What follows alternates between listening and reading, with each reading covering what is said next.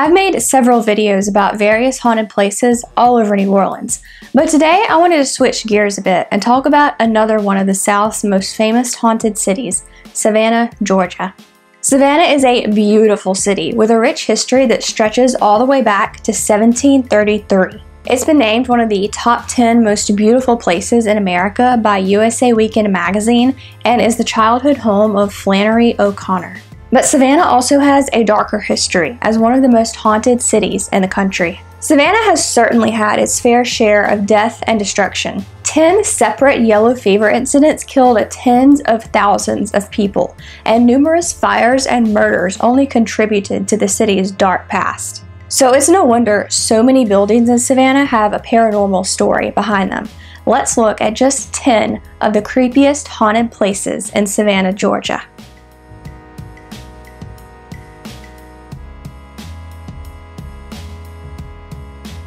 Number 1. The Foley House Inn. Built by a wealthy widow named Honoria Foley back in 1896, the Foley House Inn boasts 19 beautiful guest rooms and has been named Best Inn in the South by Southern Living magazine. But underneath that beauty is a pretty crazy story. The inn was built over a house that had been destroyed by the Great Savannah Fire in 1889. But despite these dark beginnings, the first 100 or so years of the inn's operation went relatively smoothly. Mrs. Foley and later her son and grandchildren all lived at the inn, with nothing too bizarre happening. But all this turned on its head in 1987 when human remains were found in a wall of the building. To this day, the remains have never been identified, though many people believe the body belonged to a guest at the inn. There is a theory behind who this person is and what happened to them, but I'd say it's really more of a legend. As the story goes, the body belonged to a man in town who was romantically interested in Mrs. Foley and booked a room at the inn to get close and woo her. But when he got her alone and made his move, Mrs. Foley wasn't having it. He attacked her and she hit him over the head with a candlestick, killing him. Although this killing was clearly done in self-defense, Mrs. Foley was afraid she'd be implicated in the murder. So she convinced another boarder to help her hide the body, where it remained hidden for decades. At some point, the dead person was given the nickname Wally, because he was found in a wall, so Wally. Look, I didn't name the guy. Anyway, I'm not sure if the ghost story started before or after Wally's body was found, but people have reported seeing a man in a top hat in the inn's garden late at night. In another account, one guest said she saw a man enter the front of the building and disappear into the wall. She didn't find out until the next day that he had disappeared into the exact place in the wall that Wally's body was found years earlier. The story of who Wally really is probably just that, a story. But regardless of its authenticity or lack thereof, the Foley House Inn doesn't shy away from its paranormal past. It offers a Haunted Savannah package that includes a haunted pub tour, placement in a supposedly haunted room, and a lunch at another one of Savannah's famous haunted locations, Moon River Brewing. Number 2. Factor's Walk. On a bluff close to the Savannah River sits an area known as Factor's Walk. The buildings that line it used to be cotton warehouses, though they've since been converted into various shops and office buildings, and connected by iron and concrete walkways. But one of the most interesting aspects of this area is the tunnels. These tunnels supposedly go all over Savannah, and one of the entrances is at Factor's Walk. They're thought to have been used to transport slaves who were led through the buildings and into the tunnels. On an even darker note, there are stories of people being bricked up in the walls. Between the Poe-esque stories and slave tunnels, it's easy to see why people experience paranormal activity in this area. The ghosts of slaves, disembodied moans, and shadow people have all been reported. These particular ghosts are also pretty touchy-feely, as quite a bit of physical contact has been reported, including people who felt cold hands touching them. A now closed store called Melanie's also had a woman in blue. Witnesses would hear disembodied footsteps and see a woman clad in blue who would promptly vanish. Small objects would also break seemingly on their own, though to be fair, that could have just been the work of a careless employee. Number 3. The Savannah Theater. Opened in 1818, the Savannah Theater was one of the many locations damaged by the fires that ravaged the city. As a result, it's been rebuilt multiple times, and paranormal activity has been reported there as far back as 1895. All the ghosts who haunt the theater are thought to have died there, and there are quite a few of them. Among them are a ghost actress who appears on stage and a ghost director whose disembodied voice shouts from an empty seat in the audience. Both a little boy and little girl have been spotted as well as heard from the balcony. The little boy is said to be named Ben, and he loves harassing the spotlight operator. There's also a projectionist ghost who has been seen on the balcony and in the projection room. I assume left over from when the theater used to be an actual movie theater. According to one popular story concerning the theater, a group of female dancers was getting ready for a show. They were all in the middle of changing costumes when they felt like something was watching them, presumably all at once, which is interesting itself. So they freaked and ran out of the dressing room even though they weren't done changing. I'm sure that was quite a sight for theater goers and staff. There's one more thing about the Savannah Theater that I find interesting. Several well-known actors have performed there, including Oscar Wilde and Lillian Russell. Also among these names is Edwin Booth, the brother of John Wilkes Booth, who of course assassinated President Abraham Lincoln back in 1865. I wonder if this dark connection makes the theater more susceptible to hauntings. Number 4, Colonial Park Cemetery. These days, if you have a problem with someone and want to confront them, you're probably just going to end up yelling at them on Facebook or something. It's pretty unlikely that you'd meet them at a dueling ground and pull a weapon on them, at least not without someone calling 911. But for a pretty large portion of American history, dueling was perfectly legal. One of these dueling grounds was just outside Colonial Park Cemetery in Savannah. Established in 1750, the 6-acre cemetery holds over 9,000 graves and was the city's main public cemetery before it was closed to burials in 1853. But the ghosts of people who died in duels probably aren't the only spirits here. Remember those yellow fever epidemics I talked about earlier? As it turns out, quite a few yellow fever victims are buried in Colonial Park. How many exactly? That's a good question. A plaque at the cemetery says that nearly 700 Savannah residents succumbed to yellow fever that year. But how many is nearly 700? Some people believe there were actually 666 victims, and whoever wrote the plaque rounded up to avoid references to the so-called devil's number. After the cemetery was closed to burials, Union soldiers occupied Savannah during the Civil War. These soldiers reportedly vandalized the graves, changing death dates and even digging up plots and moving the bodies. Many people believe that the boundaries of the cemetery have shifted and that people are now buried on the street outside the cemetery rather than in the actual grounds. If this did happen, it's not necessarily the fault of Union soldiers. The graves were probably just moved to make room for new ones. But if I were a ghost and someone vandalized and or moved my grave, I'd be pretty upset. Just putting it out there. Number 6, the Old Candler Hospital.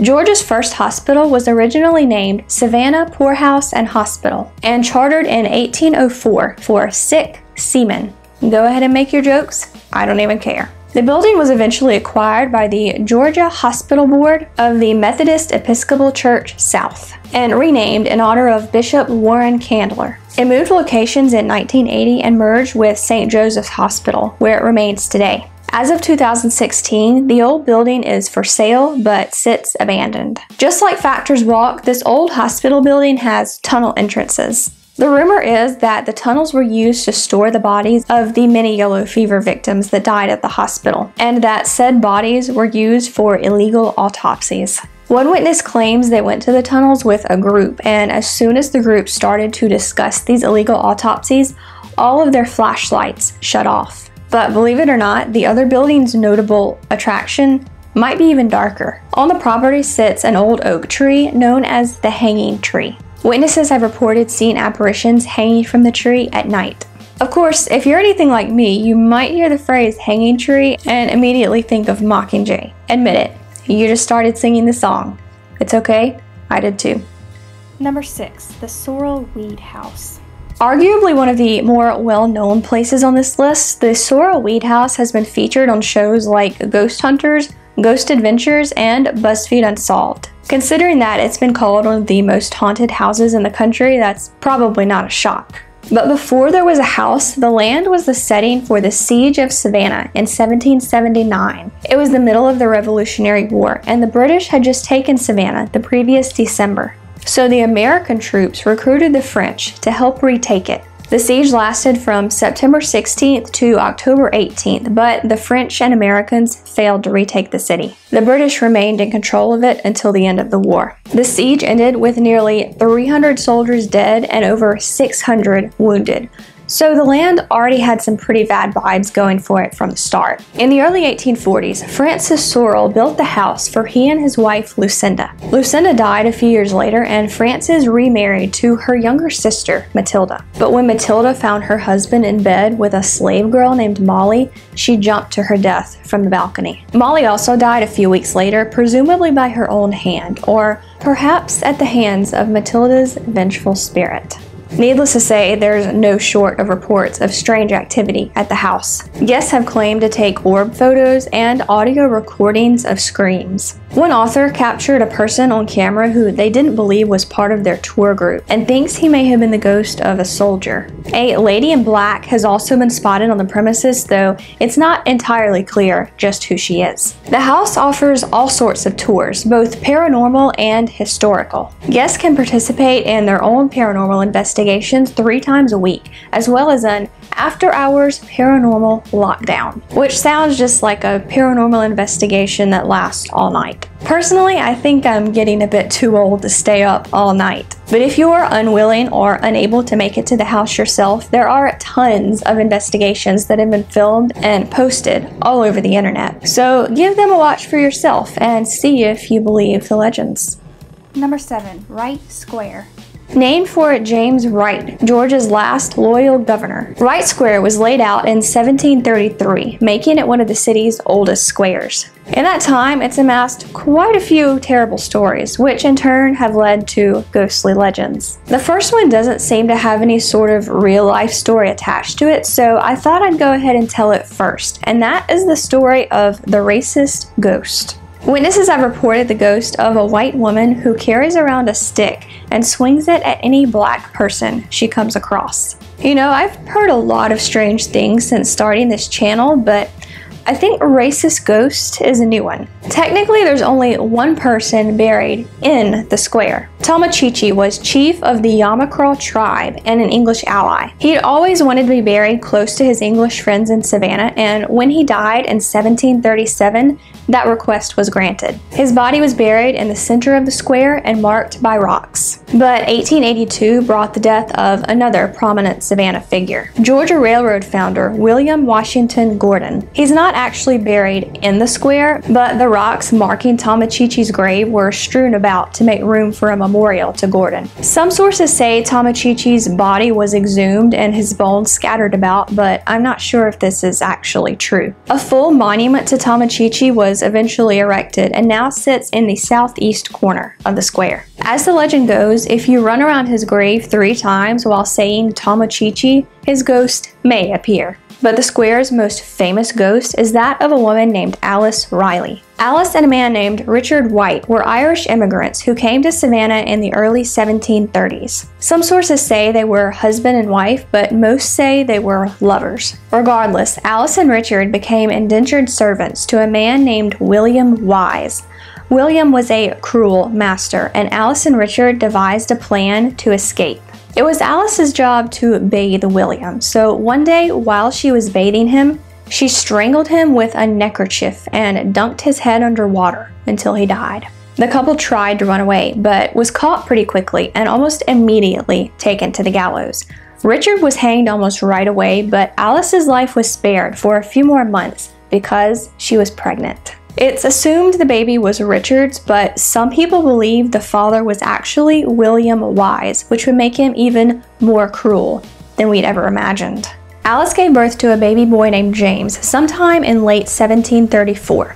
In January 1735, 6 weeks after giving birth, she was hanged. James died just 2 weeks after his mother, and they were buried together in a grave just outside Wright Square. But did the police have the wrong culprit all along? Alice always maintained her innocence, and there is speculation that she and Richard were framed because they were Irish Catholics who weren't looked on too well back then. There were also rumors that Alice was a witch who cursed the town before she died, but those were also rumors largely thought to be brought on by the anti-Irish, anti-Catholic sentiment of the day. Well, there is still quite a bit of anti-Catholic sentiment even today, but that's a different video. And whether Alice's spirit is angry because she was killed for a crime she didn't commit, or whether she's just sorry she got caught, she has a pretty good motive to stick around and mess with the living. Alice is said to roam the square, approaching pregnant women or women with babies and trying to take their babies away. Others say she cries out for her own son, but promptly disappears when anyone tries to help.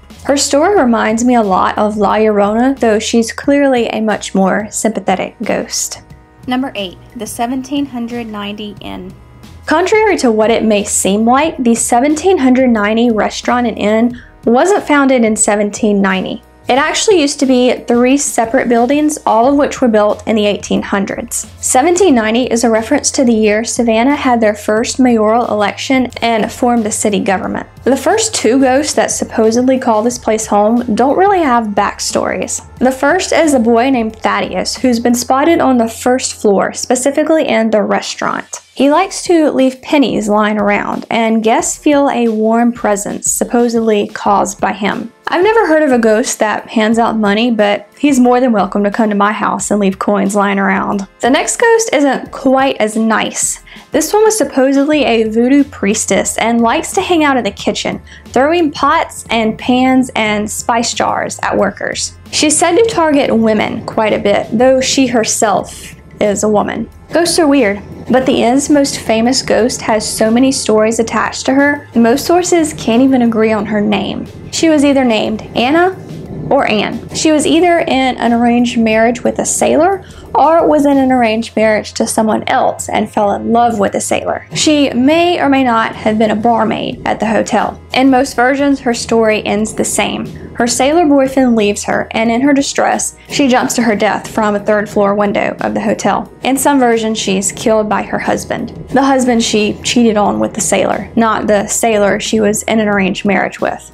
I know, it's confusing. Anna has said to haunt room 204, the room where she supposedly fell to her death. Guests have reported small items like jewelry and wallets being moved and tugging on their sheets. Some even say they've seen a strange girl in the room, standing by the bed and crying. I've also read that Miley Cyrus stayed here while filming the last song in 2009 and tweeted out a picture of a handprint on her boots, supposedly from Anna. I could never find the original tweet, but the last song was filmed on nearby Tybee Island, so a story like this is certainly possible. Number 9. Calhoun Square.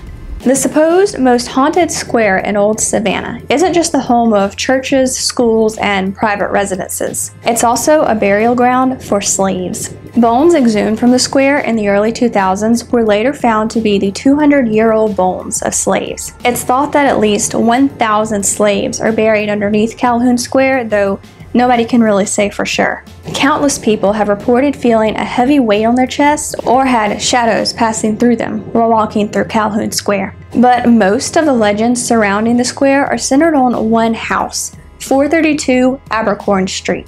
There are multiple stories about what might have happened here, and there's not really any evidence to back any of them up, but they're still told today, and it probably won't be too hard for you to figure out why. The first story concerns a former owner named Benjamin Wilson.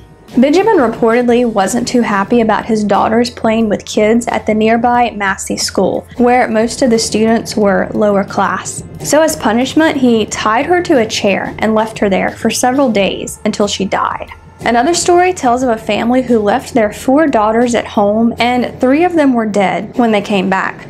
The story never specifies exactly how the daughters died.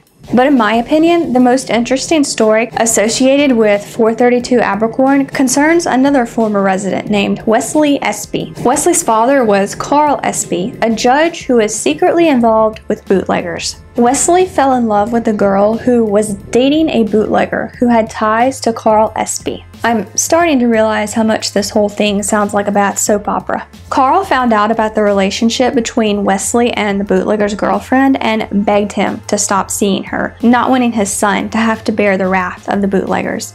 But Wesley didn't listen. Soon after this conversation, Wesley was found dead outside the home. People thought he jumped from the balcony or perhaps fell in some sort of freak accident. Others are skeptical of this and believe it was murder, either at the hands of Carl or one of the bootleggers. To add evidence to this theory, Wesley had a very specific injury to his lower body that couldn't have been caused by a simple fall. I won't go into any more detail because I would like to not get demonetized, though the way this video is going, that might happen anyway. Wesley has been seen on the porch in the early mornings, supposedly coming back home after a late night out with his girlfriend. Or maybe he just wanted to watch the sunrise. People have also reported shadowy figures, strange noises, cameras failing in the area, crying and giggling. The current owners don't actually live in the house, but in the carriage house behind it, so make of that what you will. Number 10, the Gribble House. The building at 401 West Perry Street is now a warehouse, but until 1941, it was a boarding house, and the site of what the press would later call the most diabolical crime in the history of Savannah. On December 8, 1909, Maggie Hunter moved into the boarding house, then owned by Eliza Gribble and her daughter, Carrie Olander. Maggie was newly separated from her husband, J.C. Hunter, and no doubt looking for a fresh start. But it didn't last long. The very next afternoon, a passerby found Maggie in the doorway of the house. She was barely alive, her skull having been crushed by an axe. Eliza Gribble and Carrie Olander were found inside. They had suffered the same fate, but had already succumbed to their wounds. Maggie died 3 days later, but right before she died, she implicated her estranged husband in the crime. But the police and the press took the case in a different direction. Warring newspapers of the day insisted the culprit was black, and police questioned over 150 black men. There was fear that the murders and subsequent suspicions of black men would prompt race riots, and at least one was reported. But finally, on February 10th, J.C. Hunter and 2 other men were indicted in the murders. J.C. was convicted and sentenced to death, but later pardoned by then-Governor Clifford Walker in 1923. It's largely believed that he killed his wife due to anger over her infidelity, and the other 2 women were in the wrong place at the wrong time.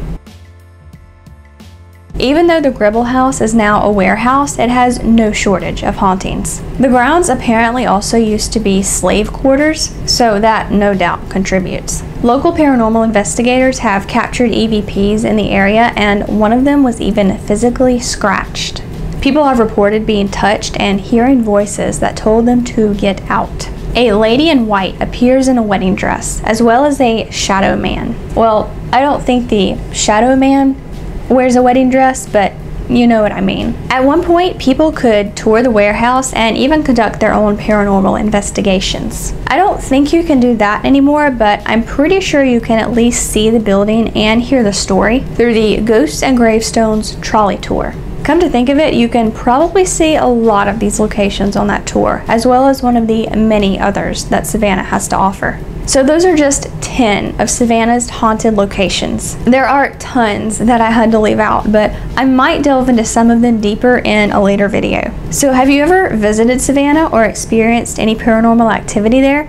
Let me know in the comments. I was in Atlanta last year and thought about stopping by Savannah, but ultimately it was just too far out of the way to justify a detour. Now that I've learned some more about the hauntings there, I'm kind of starting to regret it. If you enjoyed this video, be sure to like and share it. And for more dark content from me, I hope that you will consider subscribing and hitting that bell. Don't forget, The Revenants is now available in ebook and paperback, and there's a link in the description where you can order it and any of my other books. Thanks for watching and have a creepy day. Bye guys. Hey guys, I was just putting the finishing touches on this video and I just wanted to pop in really quick and say Thank you to everyone who has bought The Revenant so far. Ever since my channel started growing, my book sales have also gone up, so thank you to everyone who has bought any of my books. A couple of people have asked if I'm going to start selling autographed copies.